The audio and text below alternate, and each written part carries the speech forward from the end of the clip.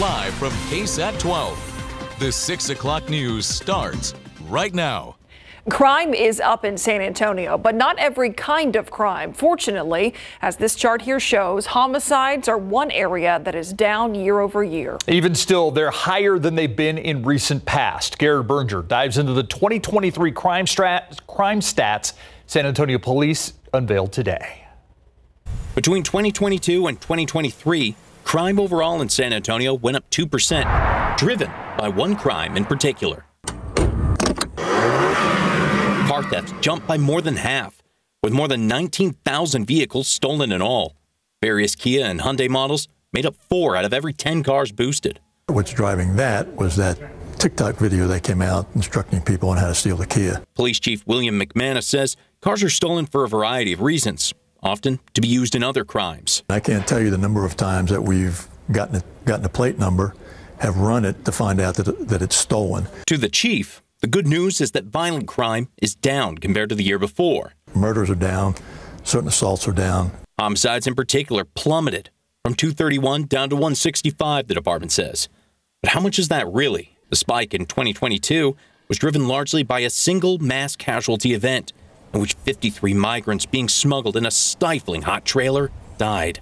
And though 2023's tally is much lower, historical data from the FBI shows it's still among the most deadly years since the mid-90s. I've always said that homicides are, a lot of it has to do with risky behavior.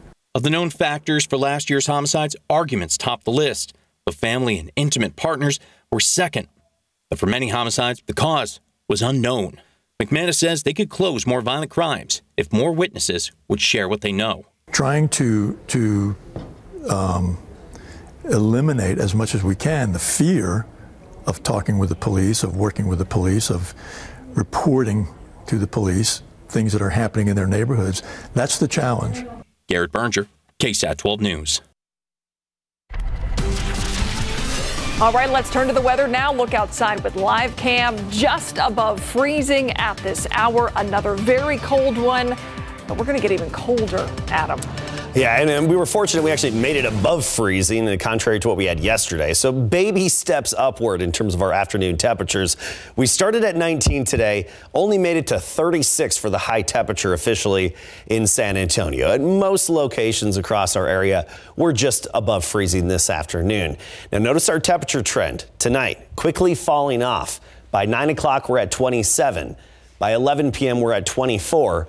Tomorrow morning, 16 degrees in downtown San Antonio. We're talking 12 in Bulverde, 14 Converse and Stinson, 8 in Bandera, 10 in Comfort. Coldest temperatures yet with this cold snap tonight. We'll talk about another temperature swing and promising rain chances in a bit. All right, we'll see you then. Thanks, Adam. This cold snap outside causing issues inside for at least one local school. Earlier today, we got an email from an Oak Creek Elementary School parent in Comal ISD saying that teachers there messaged parents to tell them that some classrooms were as cold as 51 degrees. That parent told us they were encouraged to come pick up their kids. So we reached out to the district to ask about this problem. A Comal ISD spokesperson told KSAT that Oak Creek Elementary School was monitored on Sunday and Monday, and that the issue today was related to a faulty control panel.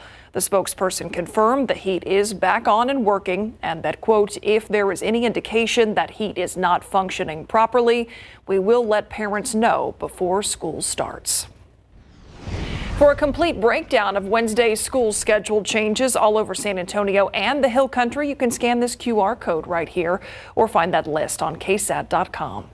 Now to the very latest on the shakeup at the San Antonio Fire Department. 2 weeks after Fire Chief Charles Hood stepped down over inappropriate and offensive comments, new allegations surface about others in his department. The president of the union, Joe Jones, calling it, quote, management mafia, end quote, where members were bullied, targeted, even oppressed if they spoke up.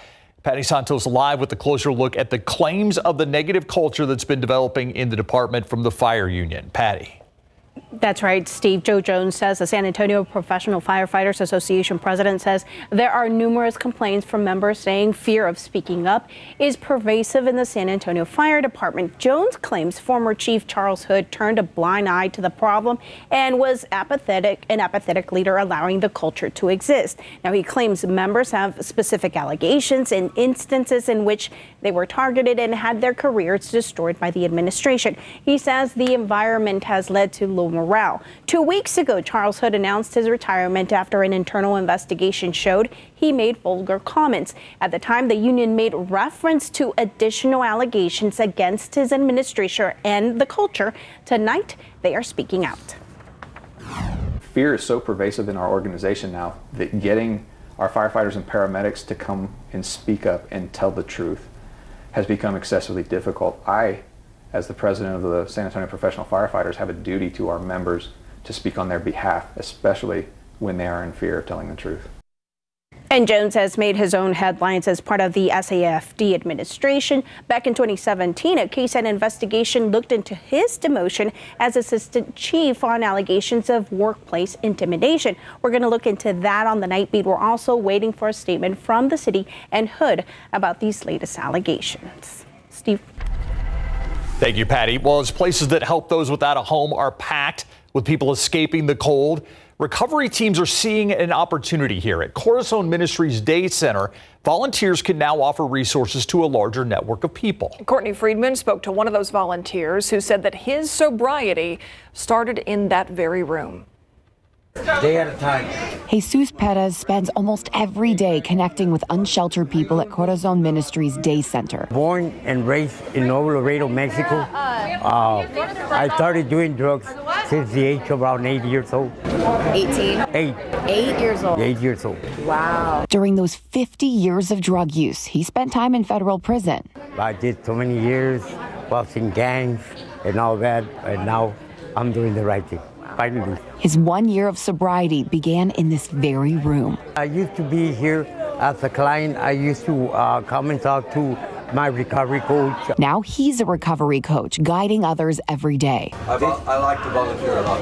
Yeah, this place does a lot of good things for everybody.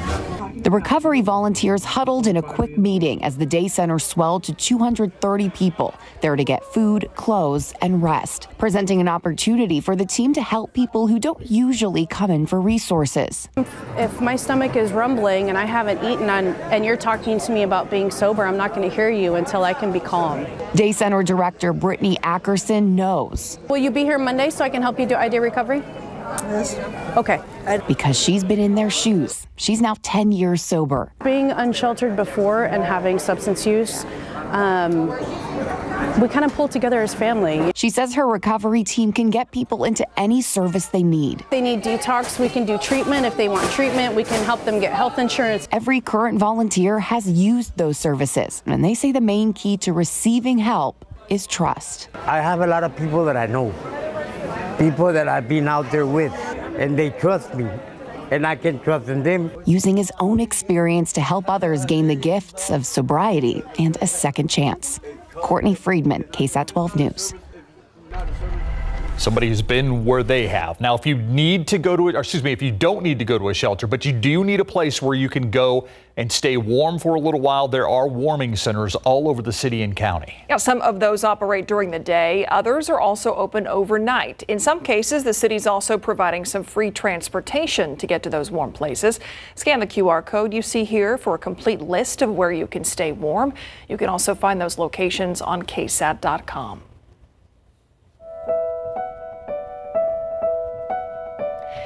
The Biden administration is asking the Supreme Court for help in its dispute with the state of Texas over some land along the border. Texas seized a city park in Eagle Pass and is now denying entry to Border Patrol agents there. Late last night, the Department of Justice filed a request to the Supreme Court to grant federal agents entry to a portion along the Rio Grande that is now occupied by the Texas National Guard and the military.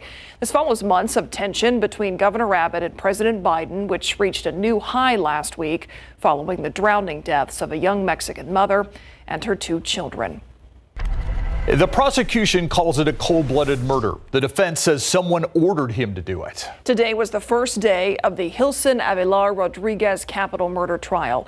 Avilar Rodriguez is accused of killing Nicholas Milanovich and Julia Wright in September of 2018 while they were sleeping. The prosecution says the killings were motivated by drugs and money. During testimony today, Avilar Rodriguez's girlfriend at the time took the stand. She says she didn't know that he owned a gun, but then told attorneys she told him to take the gun out of their apartment. Did you want Jilson Avilar Rodriguez to have a firearm in your apartment? No. And you told them that? Yes. Testimony is expected to continue tomorrow morning at 9:30. If convicted, Avilar Rodriguez will automatically be sentenced to life in prison without parole. You can watch this trial live on KSAT.com or any of our streaming platforms. Check out traffic out there right now with your traffic authority. Let's go to 410 and Blanco Road, and you can see traffic moving along very smoothly. Usually actually busier than this on both the Access Road and 410 westbound, which is what you're looking at. So maybe a lot of people just staying home or taking their time as they're out and about on this Tuesday. Yeah, I bet staying home and warm is probably the goal. Republicans vying to be president have completed their work in Iowa and are shifting their attention to New Hampshire now. The latest on the race to the White House next on the News at 6.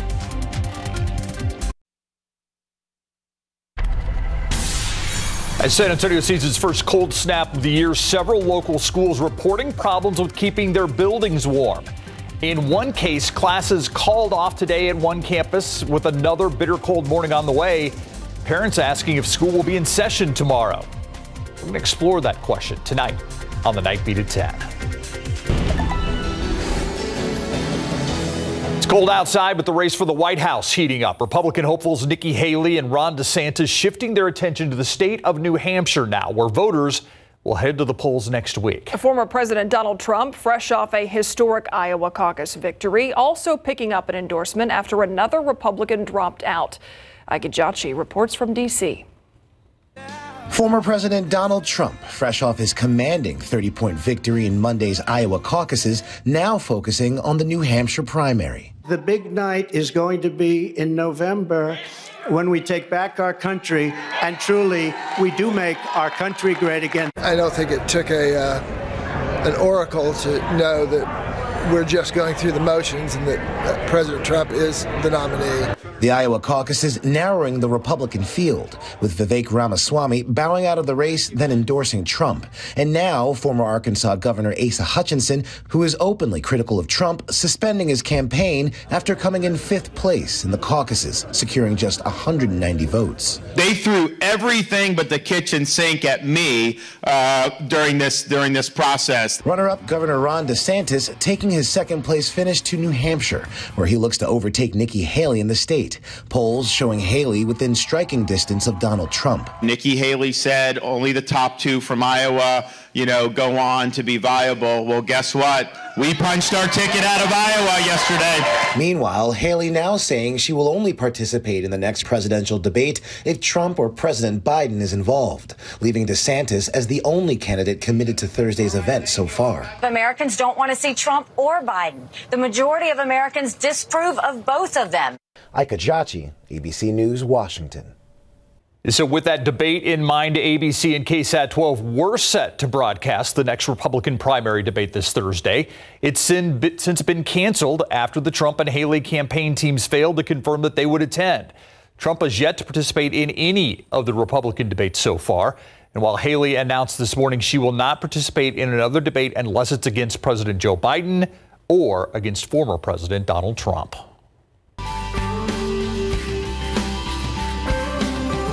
January is National Blood Donor Month. What better way to ring in a new year than to save lives with the help of KSAT Community and University Health.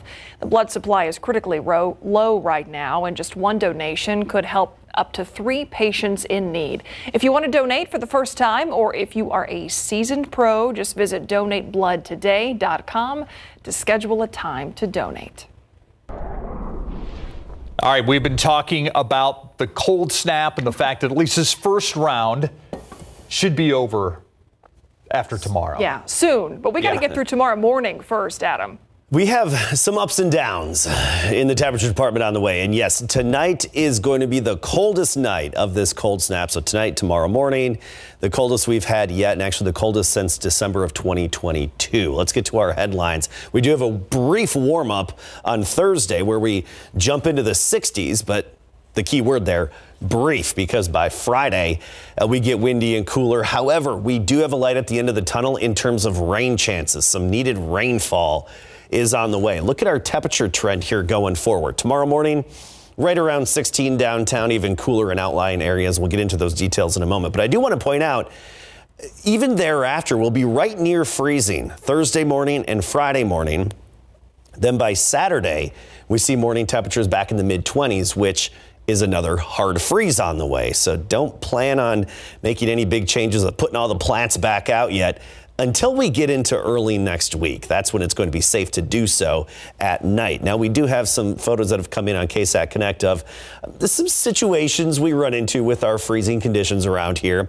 Here's a good reminder to turn off your sprinkler system. First of all, we don't really need to water this time of year. The grass isn't really going to grow, but also it can cause the icy conditions, which can be beautiful, don't get me wrong, and kind of picturesque, but also can be very problematic because that water from the sprinklers that are automatically timed can get on the roadways and immediately turn to ice. We saw some of that earlier today, especially in commercial buildings and commercial properties. So the set it and forget it, how about unset it and forget it until we really warm up.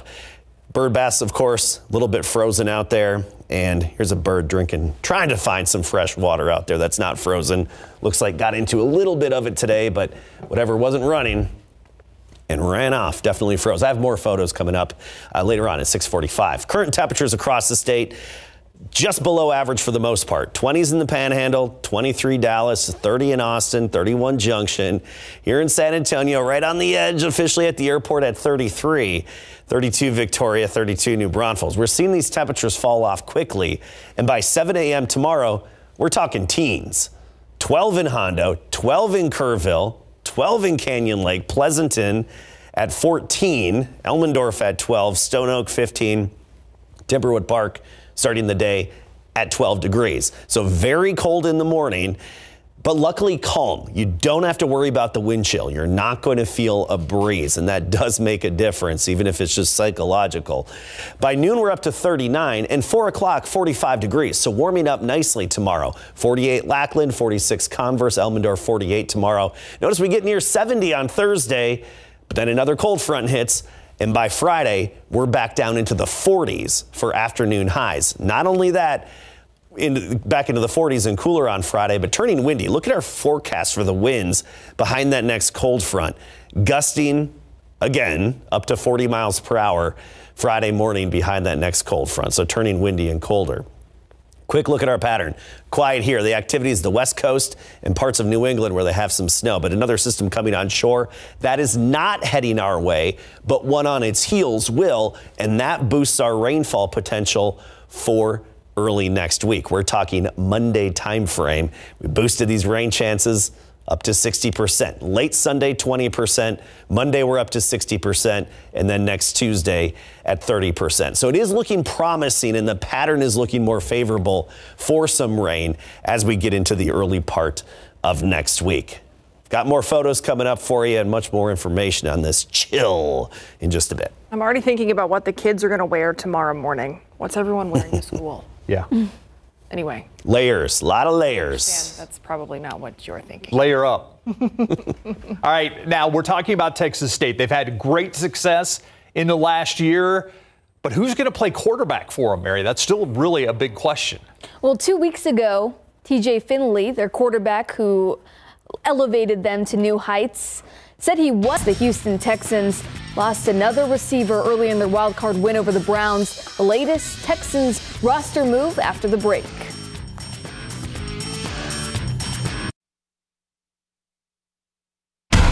Football coverage brought to you by Davis Law Firm.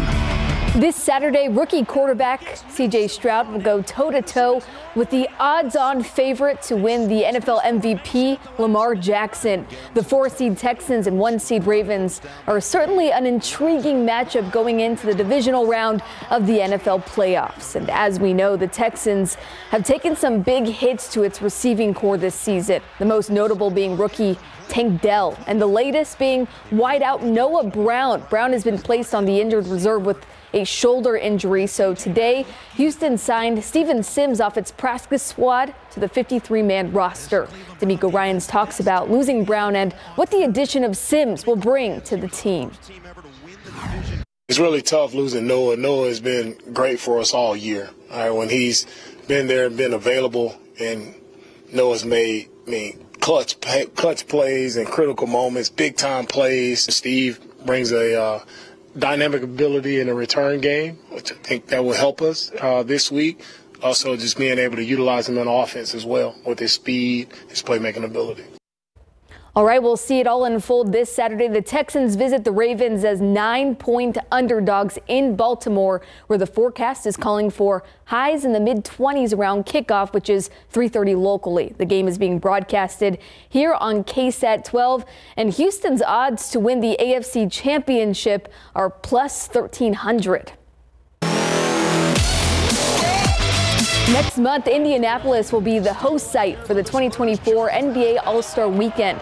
And while we don't know yet the All-Star Game rosters, Spurs 7'3" rookie Victor Wembanyama will be in the mix regardless, as he plans to participate in the Skills Challenge on February 17th and will almost certainly be featured in the Rising Stars Challenge. Wembanyama sharing his gratitude. It's for sure something I want to do in my life, and I'm glad it happens already. Trey Jones on the move.